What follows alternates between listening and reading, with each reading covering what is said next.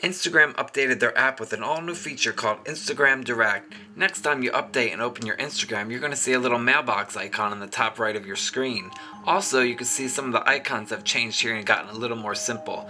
And you can now see there's an orange button on the bottom, a little light on the bottom rather than the blue version. But let's jump in and show you guys what Instagram Direct is.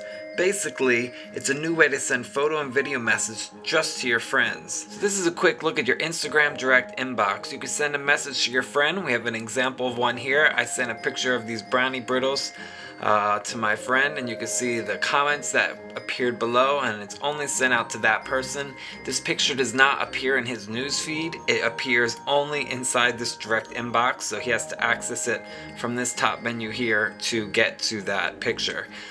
They could also send back a picture to you. You could also post something and share it with other people and wait to get replies from there. They don't have to tag you in it because you're gonna know this is directly related to the one picture involved. You could also just tap up here to reply to everybody. You could also delete the picture by simply tapping down here and clicking delete post.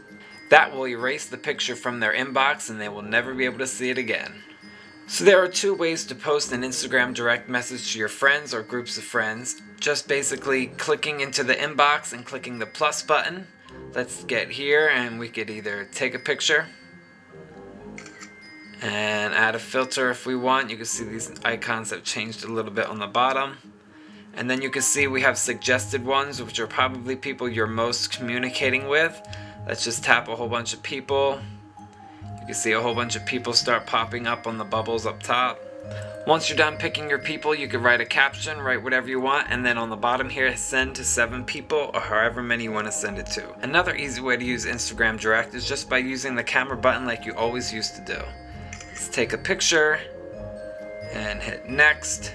You can see this goes straight to our followers, but we also have this tab on the top.